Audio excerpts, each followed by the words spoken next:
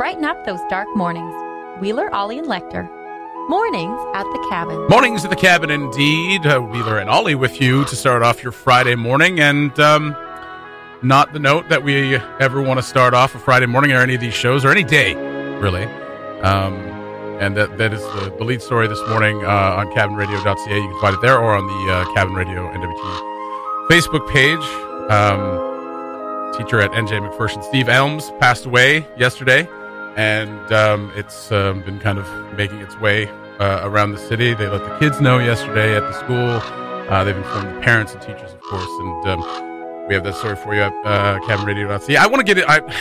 It's hard to do this in the first 2 minutes. I do want to get into it a little bit, just because I had the pleasure of working with Steve over the last few years on the Nutcracker. We're doing the Nutcracker right now, so having him not there, or not having him there, I should say, last night was very strange. And there's some reflection I feel that needs to be done. So we'll get into that a little bit as well. It's not going to all be that, but try to push on and have a nice Friday morning. It's beautifully warm. It's only -9 this morning at 7:02, because apparently winter doesn't mean anything anymore. I just want to say before we get into the music, our thoughts are with everybody who's heading into school today. I know for staff particularly, dealing with that with the kids and with that absence is going to be a huge deal. So everybody here is thinking of everybody there. And of course, absolutely, this morning as well. His family and everybody that worked with him, a well-loved teacher. And It's one of those mornings. It is one of those mornings. We're absolutely. sorry for it. Absolutely. So we'll trudge on, and we will bring you an entertaining morning show, as we always try to do, shooting from the hip, as always. Mornings at the Cabin, the podcast. Wheeler and Lecter with you on your Friday morning. As Ollie and I kind of started off the show mentioning, it is a sad day here in town, as students and staff and people around the city mourn the loss of Steve Elms, who passed away suddenly yesterday morning. And I wanted to reflect on it a little bit. I do have a personal connection with Steve. He was a friend of mine, and we worked together on the Nutcracker. For the last 4 years, we've worked together on the Nutcracker. Coming up every year, we spend weeks and weeks rehearsing and just kind of hanging out and doing the show. And he was a lovely man, and always had something for you on the stage. Was my favorite part of him. We would hang out before the show, and because our part in the show was not very long. We're on stage for about 15 minutes, but we'd hang out from call until the time, and then we'd sometimes hang out after the show for a little bit. And just chat, everybody just hanging out. And he was a lovely man, and by all accounts, a wonderful, wonderful teacher. We've heard so much from so many people about how just a fantastic teacher he was, and a person over the last day. And it's obviously been tough. It's been tough for the people close to him, obviously. And yesterday I came to pick up Phoenix for lunch, and she came out, just kind of had this look on her face, and I obviously said, "What's wrong?" And she told me, and so took the rest of the day off, and just kind of reflected, and just kind of dealt with dealt with what we needed to deal with, which for her, because she's the director of the Nutcracker and the director over at Bella Dance Academy, was trying to figure out, okay, what do we do now? We need to talk to people close to him, try to figure out kind of what happened, but also how do we move forward? His part in the show was Mr. Silberhouse. He's the president, so it's like the house that we're in is his. He's kind of the main part in that adult party scene, we call it. And do you tell the kids? What do you do? Yeah. So logistically, it becomes very stressful. Obviously, not as stressful as what his family's going through. But this is, our personal experience with it was just, what do you do? And then we found out that the school was telling the kids. So we're okay. They know. We're going to mention it at the top of this rehearsal, because it was dress rehearsal last night, and just kind of move forward. Because that's all you can do. It's tough when it's one of those situations where practical solutions take such a back seat. Yeah, absolutely. But they have to be thought of at the same time. So you're thinking of these okay, I have to replace this person. We have to move this around, because the old adage goes, the show must go on. And it seems tactless. You feel bad. Yeah. Not being oh my God. but oh my God, like what is his family going through? We're going to miss him. And those things are all going on. But at the same time, and all the teachers were going through that as well. So, she was fielding calls from parents, superintendents, principals, just like, okay. And she's asking what she should do because this is one of these things where it's just like, there's no real right way to do these things. It's just like, okay, how do we fix? I mean, there is a right way, but I mean, it's hard to know. There's definitely a wrong way. There's definitely a wrong way. Yeah. But it's hard to know sometimes when you're in the moment. So you lean on those people that have that training. Yeah. Teachers, superintendents. They've got the training to know, like, this is how we handle it. This is what we tell the kids. This is how we're going to move forward. Yeah. Yeah, especially, and as you alluded to it, obviously the Nutcracker is a production that always has a lot of youth of various ages involved, and you don't necessarily know how all of them have been equipped to deal with That's right. situations like this. And then, like, the smaller kids don't really understand. The Right. older kids know, and some of them have been taught by him, and by all accounts, again, a wonderful teacher, and a wonderful person. His partner Megan Holzapple, friend of the show, friend of the cabin. They moved to Inuvik in 2000, had a kid, Michael, and have been living in the north ever since. And he always dreamed of the teacher. You can find the story at cabinradio.ca. Just kind of read it up, and we'll be following up with a more kind of extensive tribute. In a small town, though, obviously, like deaths, you can feel them a bit more. A teacher, though, someone that's kind of part of the connective tissue, which teachers are. Yeah. You feel it. It kind of reverberates out because all the kids, even if they haven't been taught by him, will feel it. The teachers, of course, will feel it, and teachers are a huge part of a community like this. Absolutely. And so there's a missing piece now that cannot be replaced. To be kind of with him on stage only 2 nights ago, it's odd. I mean, there's no way. I don't really know how to. It's sad. It's heartbreaking. It's just. I mean, I really don't know what to say. I mean, I guess ultimately it's another one of those sobering reminders that, at times like this, when something bad happens, it always rings kind of hollow when we, bring out the old adage that there's always someone who you can talk to. Yeah. There's always someone who's willing to listen. Yeah. Go to them before, don't internalize these feelings, as tough as that is, because that's Absolutely. The toughest part of. Yeah, and when we lose people close to us, and we have that grief, you have to express it. You have to talk to people. Yeah. So we hope everyone out there is hopefully has someone to lean on, someone to talk to. I know the teachers, the schools will have counselors and other teachers who are trained in that kind of thing to help any kids that need it. And last night we had we just had a little toast to him in the dressing room. Not alcoholic toast, but a toast nonetheless, and just kind of talked about, I don't think we talked about it much. A few of us that have worked with him over the last few years have talked about it a little bit, and just trying to figure out how to best kind of move forward with this right now. This thing we have to do, the Nutcracker show this weekend. But we know that he enjoyed it, and that's why he came back every single year to do it. And we will miss him. And again, please, if you can or have someone to talk to, please talk to them, or pull someone aside and let them know that it's okay to talk to you as well. Go to cabinradio.ca for that story, and you can find it on the Facebook page as well. And like I said, we'll follow up with a more in-depth tribute to Steve. Rest well. Rest well.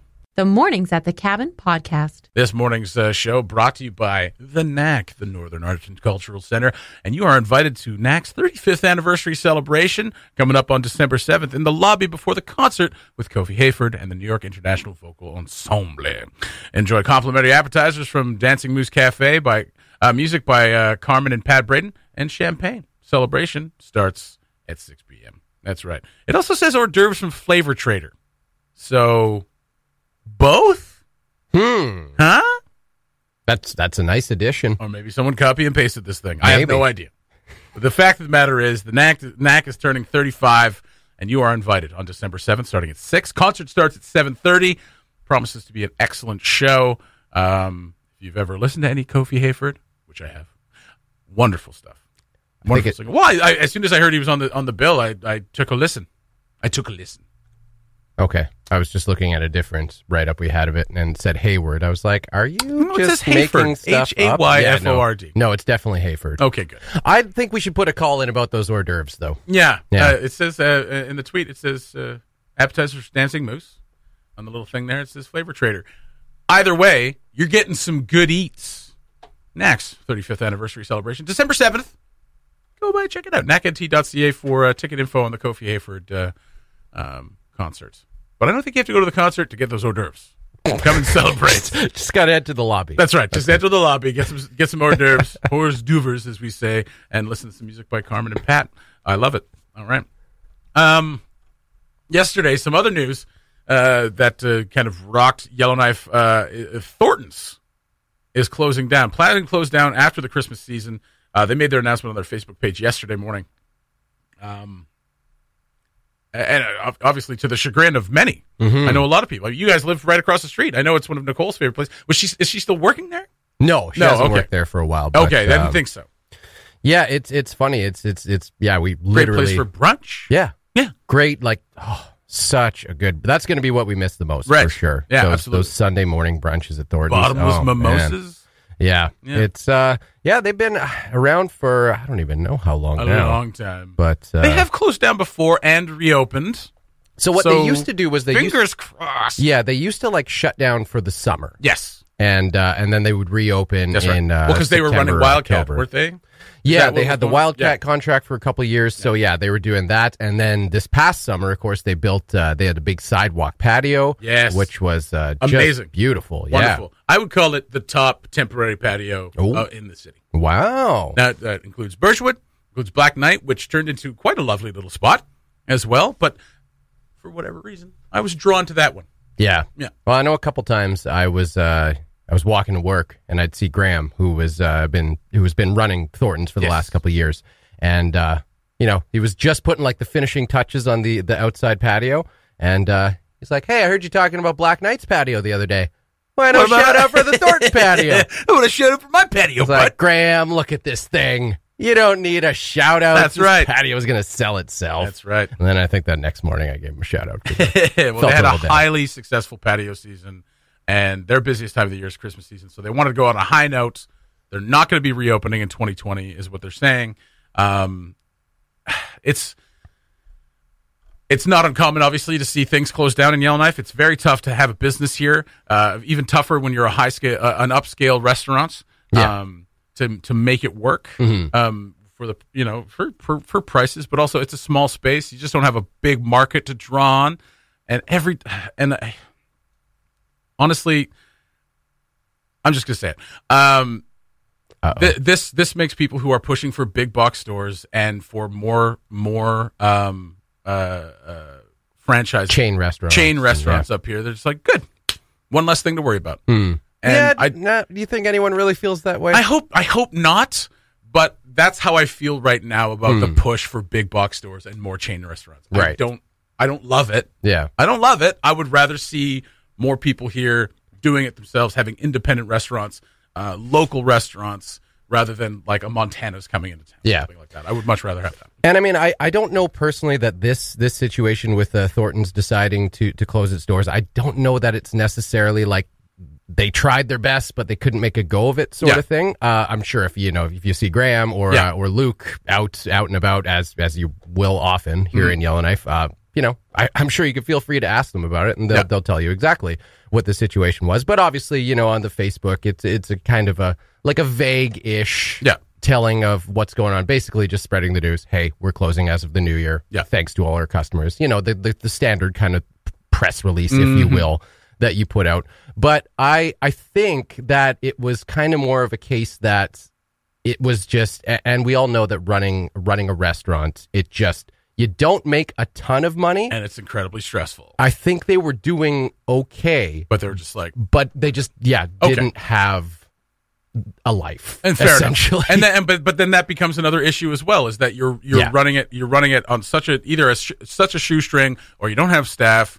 that it just takes over your life, and then you're just like, I would like to maybe move on to something else. And I think that was more or less what it was for Thornton's situation. And again, nothing against people who run and own franchises here in the city. There are some wonderful local people running franchises here in the city that are doing incredibly well. Yeah. And offer great service and offer great products. Absolutely. I'm just one of these people that is like, I don't really need a Starbucks in town. Yeah. We have 5 coffee shops. Yeah. I would love a Wendy's. We don't need a Wendy's. We can get great burgers in this town. We got burgers. Yeah, we're okay. We can get a great burger at the Independent. Great burger at the Independent. I had one of those the other day, and I know what Elijah Forget was on about.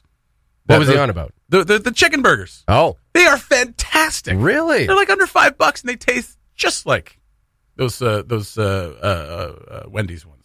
Okay. Oh, they're decent. All right. They're decent. I have to check that out. Can't get a good chicken burger at Thornton's. Probably why it's leaving. Okay, well, I don't know about that. So it's sad to see a restaurant close, especially one that's been around for so long. Yeah. And offered some wonderful food and a nice little bit of ambiance as well. We're already scrambling to make brunch plans. Absolutely. Okay. Why don't you just make it yourself? Well, we will. Oh, okay, good. But I just rarely get to go for brunch, You want to come with us? Nope. Okay. Scenes on the cabin. This is an administrative board hearing. You're being accused of intentionally breaching security, violating copyrights, violating individual privacy by creating the website www.facesmash.com. You're also charged with being in violation of university policy on distribution of digitized images. Before we begin with our questioning, you're allowed to make a statement. Would you like to do so? I've already apologized in the Crimson, to the ABHW, to Forza Latina, and to any women at Harvard who might have been insulted, as I take it that they were. As for any charges stemming from the breach of security, I believe I deserve some recognition from the board. I'm sorry? Yes.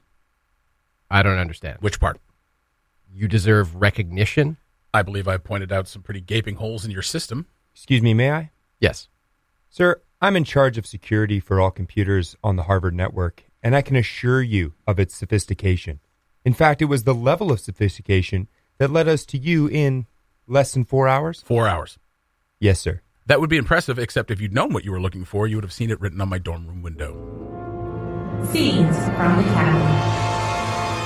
Know the movie? Submit your guess to mailbox@cabinradio.ca or send us a message on Facebook for your chance to win gift certificates to some awesome Yellowknife restaurants, including the Monkey Tree Pub and Steak Restaurant, the Woodyard Brewhouse and Eatery, Flavor Trader, Copperhouse Eatery and Lounge, or Javaroma. Listen to Cabin Radio every weekday to win, or download the Mornings at the Cabin podcast. Today's show sponsor is the NACC, Northern Arts and Cultural Center's 35th anniversary celebration, coming up on December 7th at 6 o'clock in the lobby before the concert with Kofi Hayford and the New York International Vocal Ensemble. Enjoy complimentary appetizers from the Dancing Moose Cafe. We have confirmation. Music by Carmen and Pat Braden, and champagne celebration starts at 6 p.m. Concert starts at 7:30. Go to nacknt.ca for ticket info and to talk a little bit more about this wonderful celebration. Executive Director Marie Coderre with us this morning. Marie, good morning. Bonjour, good morning. What was that word? No, I'm joking. I know what bonjour means. I have a little bit of French. I've been awake for the last 15 minutes, so I'm sorry. Just going to slip into French whenever it's comfortable. Yes. 35th anniversary. We're just talking off air, but I think the first time I ever performed on that stage was 1997. So I've been performing on that stage for 22 years. Wow. That's amazing. That's amazing. And it's one of the reasons why I went for the little celebration before the performance with Pat Braden and Carmen Braden, because they both kind of grew up on this stage. Absolutely. And we did a huge celebration for the 30th, and we're going to do a huge one for the 40th. But the 35th, we thought get ahead of ourselves. Yeah, we had to do something. So, and it's very important because there's so much history. So many people will be at this event who've been part of the NACC events throughout the years. So the part from 6 to 7:30 is free for everybody. So there will be appetizer, music, a little bit of presentations here and there. And we're going to raffle also a beautiful painting that we will select. We have an archive of beautiful painting at NACC, so we're going to give away one as well during the evening. Wonderful. Yeah, so, and we have a very special show too. Yes. And I have a little bit of a story about it. Yes, please tell us about Kofi Hayford. Yeah. So last year for Christmas, I was in New York, and my life, I could write a book about that. Sometimes I don't know how I end up in those situations, but I got an invitation to go to Alice Kendall randomly. Alice Kendall is one of the founder of the Metropolitan Opera. She's like 80 years old, multimillionaire. Her dad was like owning half of New York in real estate. He was a competitor of Donald Trump's dad. So just to give you an idea. So I wasn't competitor, not friend. Not competitor. Competitor. So I got invited to go to her penthouse. All right. On December 31st. So I went. And it was pretty intimidating. My mom is from a very poor family. My dad is from the bourgeoisie of Montreal. So I can navigate in both worlds really easily, and I'm happy in both worlds. So I put my smile on, and I went with confidence. I was greeted by the security agents to take me to the elevator, golden walls. Anyway, Good so Lord. I entered inside this penthouse, and I realized pretty quickly that it was also a private opera concert with all the best opera singers in New York. What? Yeah, and a lot of people, like lawyers owning firms, society on the Fifth Avenue, like. I was a little bit overwhelmed, but the good thing, they were all Democrats, so I didn't have to deal with pro-Trump colonies. So it was not my world, but at least I could hold a conversation with them because, like I work in the arts and my dad works in the law world. So I was like, okay, I will pretend that I know a lot of stuff about law, but I don't. So for the evening, like I observed, I just listened, and I discovered Kofi Hayford, and I went to talk to him because I was blown away by his talent, and his second best quality is so humble. So humble. He's from Africa originally. His parents are diplomats, and he grew up in New York. And he's one of the rising star opera singer. And when I talked about NACC to him, and I was in that penthouse, and I said, NACC 35th, we're going to do something. I did the math equation pretty quickly, right? Yeah. So I put my artistic director hat pretty quickly. So I did some lobbying and blah, blah, blah.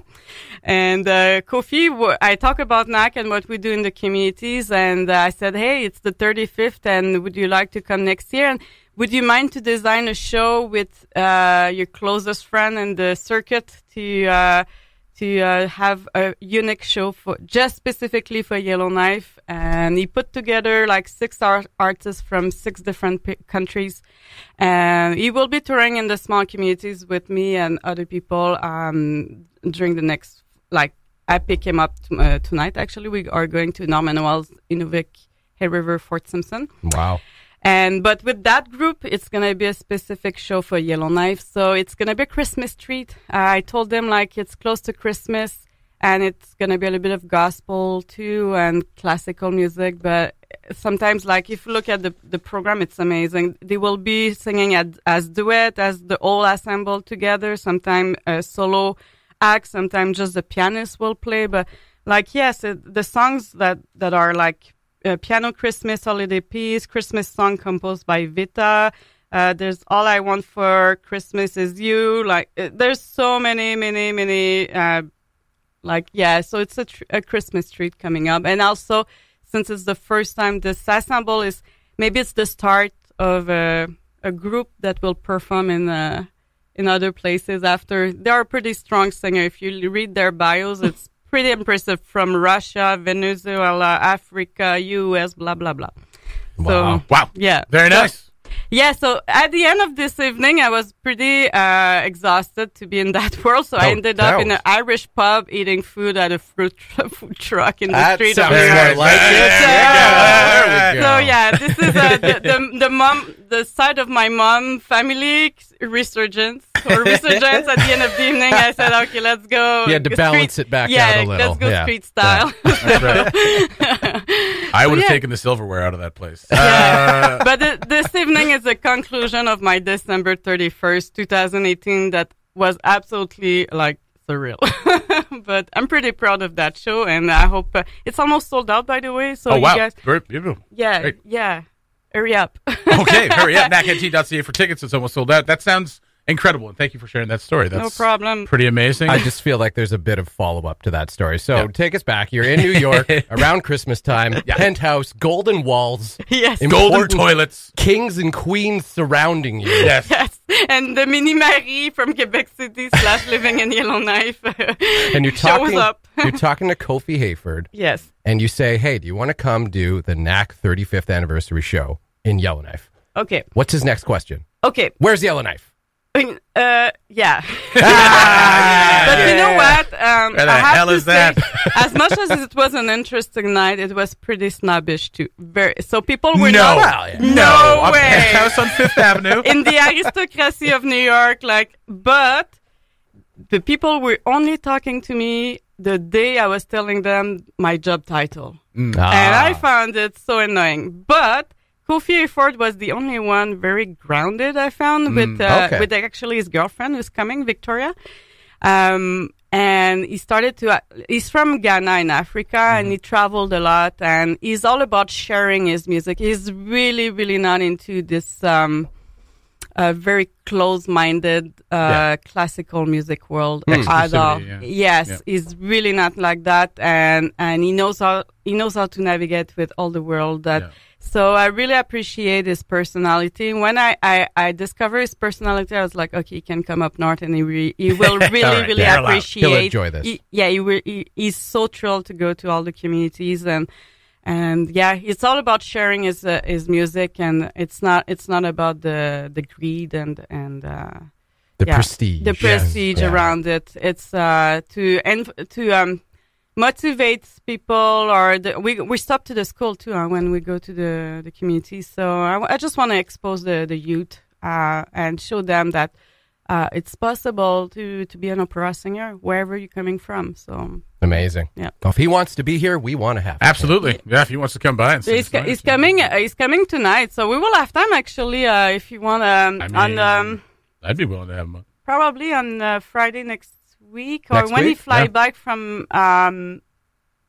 Yeah, I'll let you know. But yes, Absolutely. there is a connection through. Let's just Yellowknife. look at our calendar. I mean, Yeah. we're so busy here on Mornings at the Cabin. What are we at? No, I think we could squeeze him in. Yeah. Well, next week is Opera Week, and we've got opera singers just Oh, lined that's up the right. entire Yes. week. How could so I forget about Opera Week? perfect. This is going to work out perfectly. I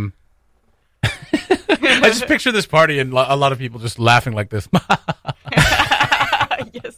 Oh, Oh, yellow but you knife. know what? The day I decided to go to this Irish pub is when I was talking to that 76 years old lawyer who owned a society on Fifth Avenue. He was talking to me about international trading law between Canada and the U.S. Yay. And after 30 minutes, I said, I'm exhausted. 30 minutes. We are December 31st. It's not the right day, so let's go somewhere else. This was not a chat. This was a lecture about international trading like law. snoring time. Oh, my Lord. I switched that for an Irish pub and food truck. I'm going to get a shepherd's pie. Yeah. Okay. Marie, thank you so much for No sharing the problem. story, and thank you for coming by. Yeah. December 7th is the concerts with Kofi Hayford and the International Vocal Ensemble. The 35th anniversary party starts at 6. You get some champagne, you get some hors d'oeuvres from Dancing Moose Cafe, and get to see Carmen and Pat Braden doing some tunes in the lobby as well. Yeah, it's going to be jazzy MBS. Jazzy? Yes. Is it going to be posh? Posh mean bad? No, posh. Because posh, is- I thought you were saying the word French posh, because you know posh in French means bad. Oh, Does it really? really? Yes. Like bad, like does it directly translate to bad, or what does it directly translate to? Posh. Posh, Poche. Yes. Is Okay. posh is bad. Oh, it's Yeah. just bad. Oh, no.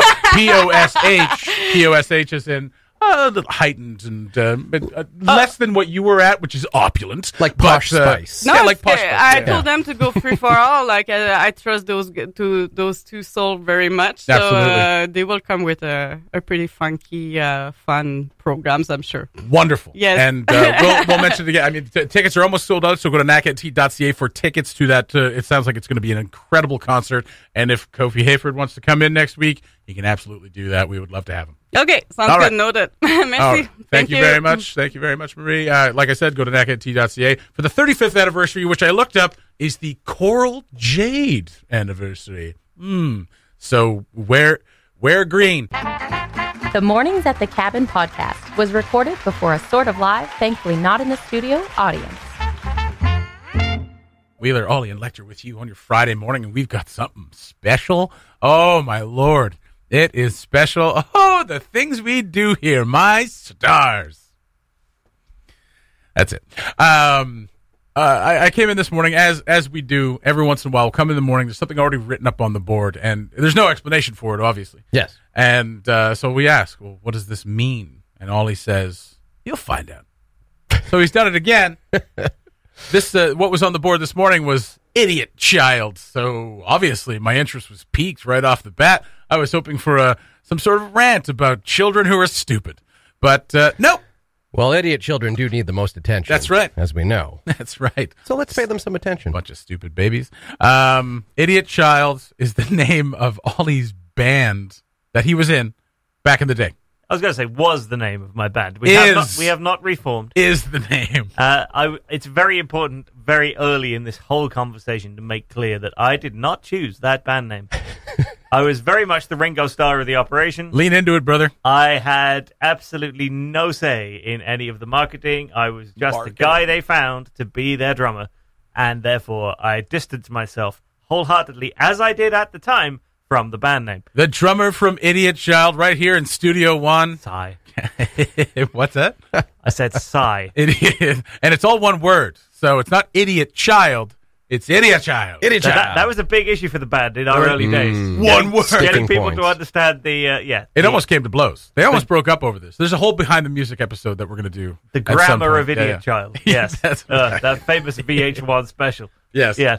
Behind the dictionary. What we have is the last remaining track ever recorded by Idiot Child. Say that. I mean, like, the last remaining track for me, because I think I got rid of the rest because they were relatively bad.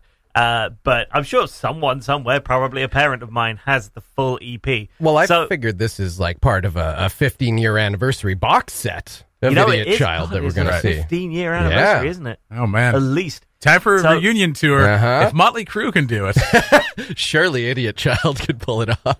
So I got to university in 2002 and would have been in this band from early 2003 till the end of 2005. All right. Ish. Okay. This took up a lot of your life. So my university, when I should really have been studying, I played soccer 3 times a week and I played in the band like the rest of the time. Right. We would spend most nights. They had a music room in our little college where like I didn't even have my own drum kit then, so I would just use this terrible, terrible drum kit in the music room.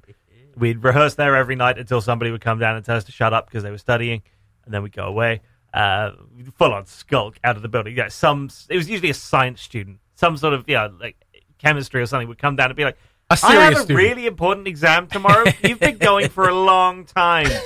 And we said, whatever it is you're doing is really loud in this music room. I'm like, well, who put a music room underneath people's residences? Anyway, that's right. So off we would go, and then we would just play all the local pubs around Oxford. We would play all like the different colleges and things like that. Got kicked out of there because people were studying. Yeah. Stop studying in a pub. It's your own fault. And it was a ton of fun. It's the only time I've ever been in a band. I'm not a very good drummer, but I had an amazing time. And at one point, halfway through all of this, we went and recorded in this beautiful old converted barn in the middle of nowhere for 2 days with a recording technician and everything. Wow. And it was one of the most fun experiences I've ever had. We remain a terrible band, but it was a lot of fun hearing us try to act like we weren't.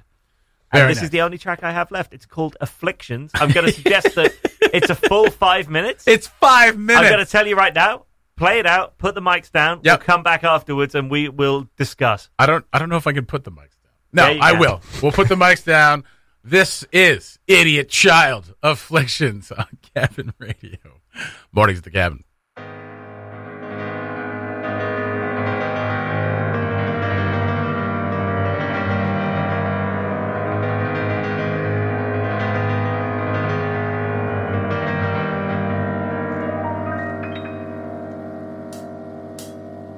Can't remember who you were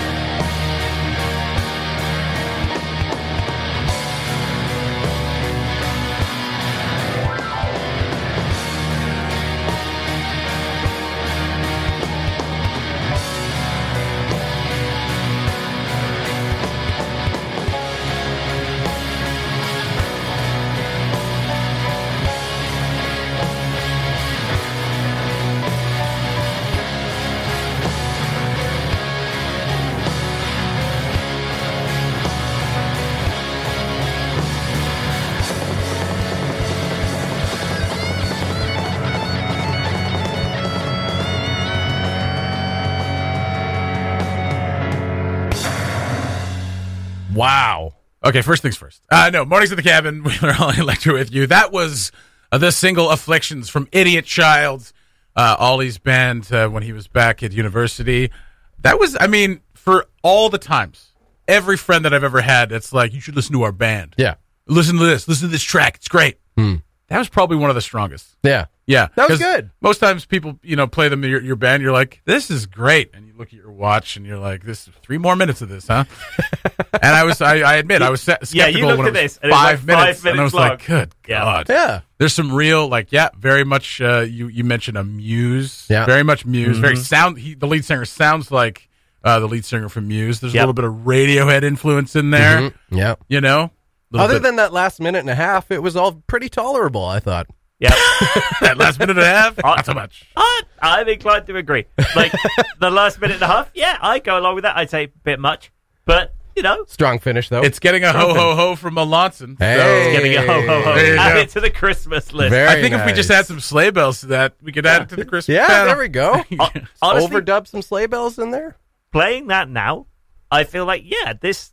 we were all right. Yeah. We were all right as a band. We were maybe not about to take on the world, but as bands go, I feel like I could listen to that and I don't shrivel and cringe quite the way I probably thought I would do at the time. Nor should you. Yeah, that was pretty good. That was tight, and the recording sounded great. There's a lot better than I was expecting. We ended every set. Definitely say that. Every live set ended with a cover of Getting Jiggy With It and Ghostbusters.